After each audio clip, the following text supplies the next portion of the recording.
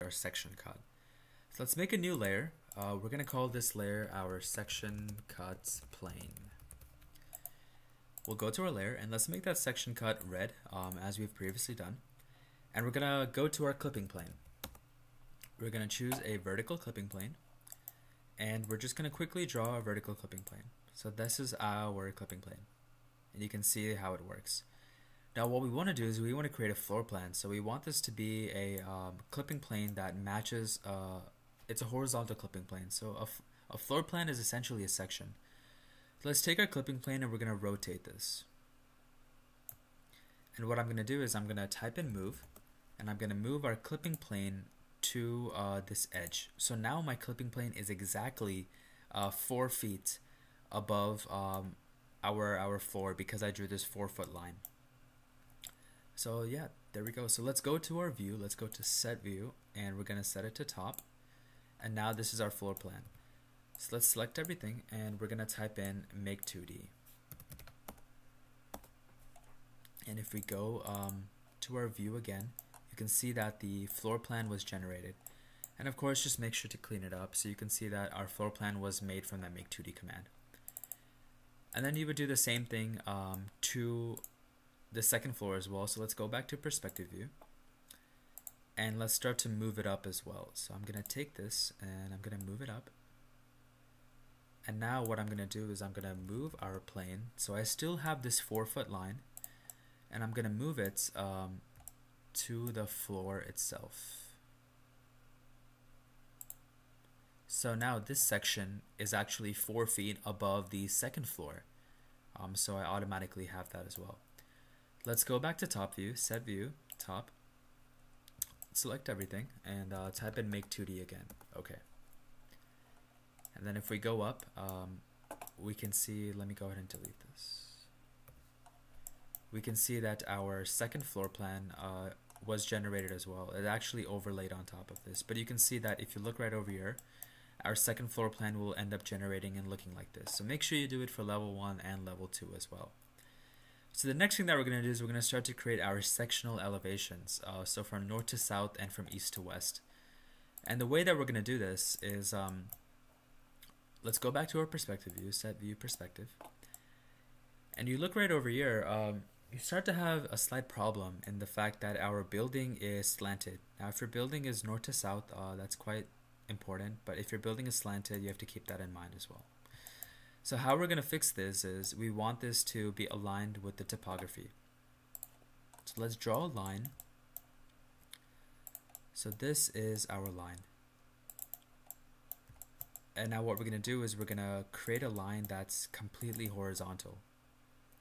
So what I'm doing right here is I'm going to select my entire topography and I'm going to rotate it. So I'm going to take this and I'm going to rotate it to match this line. So essentially what I've done is Rhino has a lot of difficulty in creating section planes that match perfectly with one axis. So what happens is now I've actually rotated our site model to perfectly match with this orientation, which is kind of the front view of Rhino. So now you can see that if I create a clipping plane, so let's type in clipping plane. Let's create a vertical clipping plane. You can see that since Rhino works in kind of that one direction, it becomes really useful in terms of when we use our make 2D. So I just rotated it. And now I have a section plane that's perfectly aligned with the topography. So I'm just picking a view that I think is appropriate. I think that this view is kind of nice. You're intersecting with the staircase, you're intersecting with the floor as well. So this is a good view. So let's go to a different layer. Let's hide this and let's set our view. So let's set view to front. And you can see it's perfectly there. So we're going to select everything. We're going to type in make 2D. Okay. Then we're going to go back to top view. You can see that our section cut was generated. And of course, the geography didn't really translate that well. So you'll have to do a lot of cleaning up for this drawing. But that's okay. We can do that later. Let's go back to our perspective view. And you can see that in terms of a building, it would become more difficult when you do it like that. So let's go back to set view to perspective. And now let's go back to our section plane. And we're going to rotate this section plane. Now that we've done kind of a like a north to south section plane, we're going to do an east to west. So let's turn on ortho and we're going to rotate our section plane. And we're just going to move this around until we find kind of a view that we think is appropriate or that shows the most information. So I think that this one's good because it shows kind of that bathroom area. So let's go to set view. We're going to go to, I think it's front. No, it's not front. Set view. I think it's left. Nope. Set view right. Yeah, it's right. Okay. So now we want to make 2D, but we only want to make 2D this surface. There's a lot of stuff behind it that we don't really want. So let's go to our top view. And we're going to select this. So now we have that selected. We're going to double click this and we'll type in make 2D. Okay. And then if we go back, we have our make 2D of our east to west section. And then of course a lot of things you'll have to clean up, which we'll take care of. So let's go and start cleaning this drawing up. You can see that a lot of lines are not looking too great. So let's go ahead and delete any lines that are not right. A lot of these contour lines translated over when they weren't supposed to.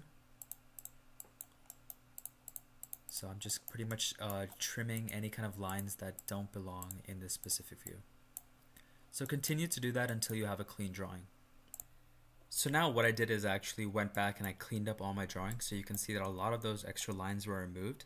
And I made sure that all of my drawings, wherever everything was intersecting, I made sure that I trimmed it so that when we go back and we start to add the hatch, it becomes a lot easier to do that. So you can see that I've done that really quickly. So now with section cuts, wherever you have a section, you'll start to actually have a hatch pattern.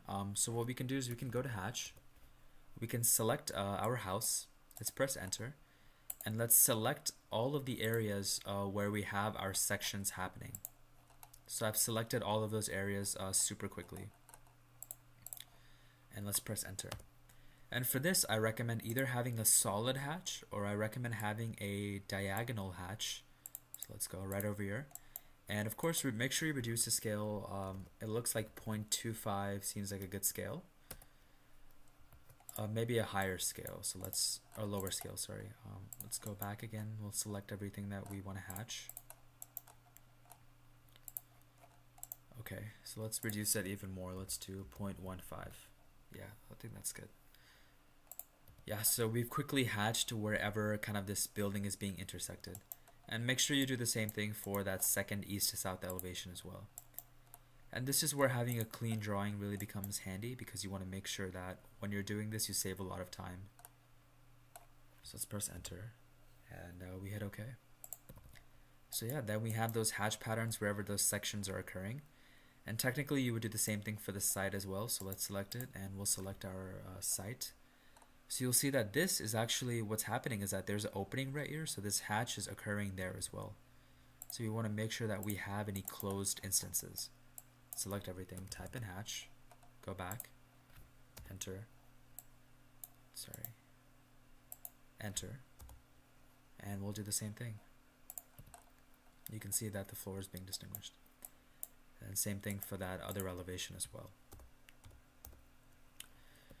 So yeah, now you have these sectional elevations that start to show your topography. It starts to show your building as well where that section is taking place.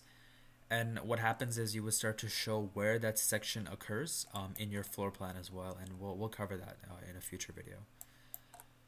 So that's it for this part of the video. We quickly went over hatching and creating floor plan sections as well as creating these site sections or these sectional elevations.